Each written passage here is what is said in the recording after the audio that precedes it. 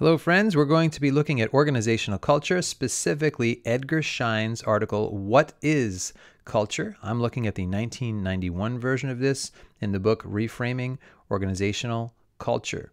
Let's get into it.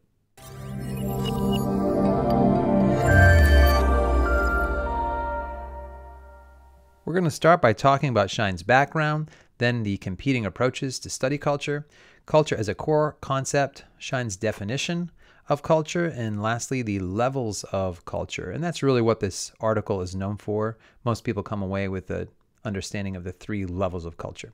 So first, Schein's background. Professor at MIT at the Sloan School of Management. He's written over a dozen books and many articles on life and organizations. He's very well known for his contributions to organizational culture and leadership. So let's talk about the competing approaches to study and define culture. First is the survey research approach. This is very common, and this approach wants to quantify and measure organizational culture, like through surveys. You fill out your bubble sheets, you circle a 5 or a 4 for various questions, and then a consultant or the person in human resources crunches the numbers and comes out with a picture of the group morale and satisfaction. And this approach is synonymous with organizational climate. He doesn't say so, but this approach is oftentimes seen as skimming the surface to organizational culture and getting at some aspects of it, but not to the deeper levels.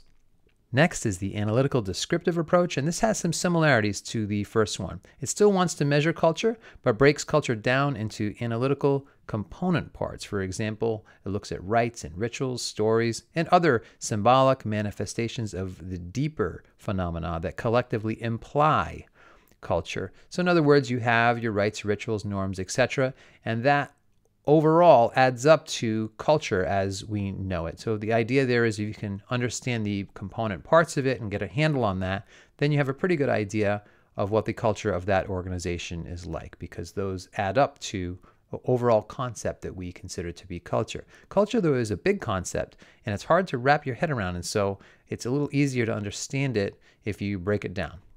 The third approach is the ethnographic approach, and this is the most traditional approach to studying culture, where the deeper structures of culture cannot be understood without intensive and extensive observation and interviews with key cultural insiders. So this is the approach that ethnographers take.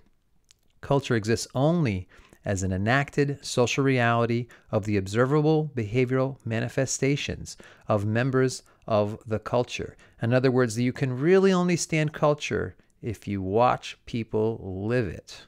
It's a lived social reality, not something that you can just fill out a bubble sheet and figure out with a couple of 4s or 5s on a survey. You have to talk to insiders, you have to get in there and live it and watch it happen. This is the approach taken by anthropologists and sociologists. It's really the traditional time-consuming approach where people go in for months, sometimes years, into a community and study it from the inside. Nowadays, you actually see anthropologists and sociologists going in and studying large organizations and figuring out what their cultures are like. Let's turn now to the common conceptual themes in the article about culture. Schein talks about how culture implies stability over time. This is not something that happens in a flash. Culture is a lasting part of organizational life.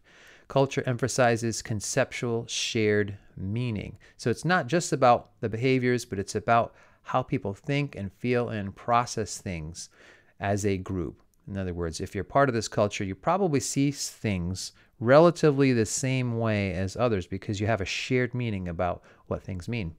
Culture implies patterning. If you've ever joined a new organization and you show up at work and you don't really understand all the activity that's happening around you, it might look a little chaotic and random, but over time you learn that there's a pattern, and that pattern has emerged for a reason that members of the culture understand. Culture implies dynamics. So even though it is stable over time, we're talking about human beings and interaction, and so there is change as well. This is a dynamic, moving target. Culture implies all aspects of group life. Culture is not off to the side, like you have your accounting department and your sales department, and you also have the people in human resources that worry about culture. That's not what culture is. Culture is a through and through part of everybody's experience in the group. So let's turn now to the formal definition of culture. that Schein offers. It's a multi-part definition. It's very lengthy, and you may want to take several passes at it. Culture is a pattern of shared basic assumptions, invented, discovered, or developed by a given group as it, meaning the group, learns to cope with its problems of external adaptation and internal integration that has worked well enough to be considered valid, and therefore is to be taught to new members of the group as the correct way to perceive, think, and feel in relation to those problems. Like I said, it's pretty lengthy. You may want to rewind and read it over a couple of times to internalize it. The levels of culture are really the part that most people come away with from this article remembering, because it's relatively visual compared to the other aspects, and it's very concrete. Schein talks about how our artifacts rest upon values, which rest upon underlying assumptions, and that it takes a lot of time to understand the different levels of one's own organizational culture. I think it's helpful to think of this as a pyramid, where the artifacts are just the tip of the iceberg, the most visible part.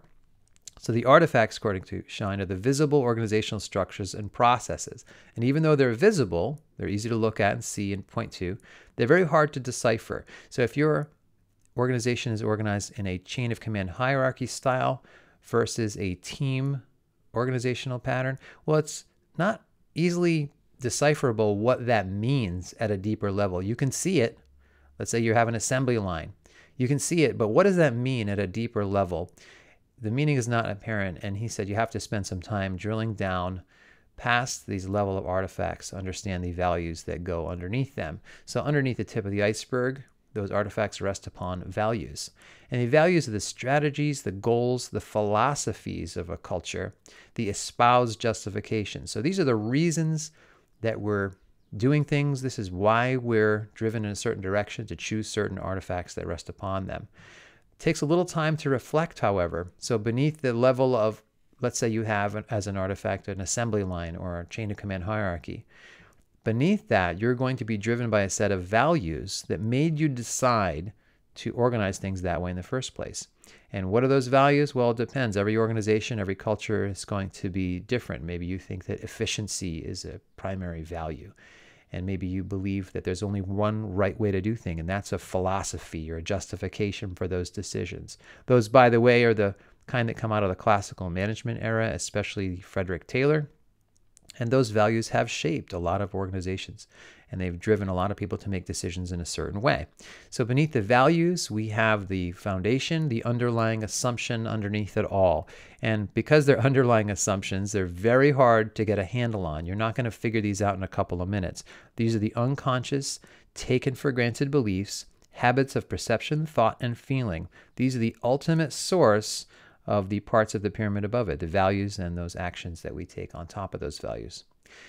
Underlying assumptions are the things we don't generally talk about, and Schein said it's worth reflecting on these, and it may take some time to figure out what your underlying assumptions are.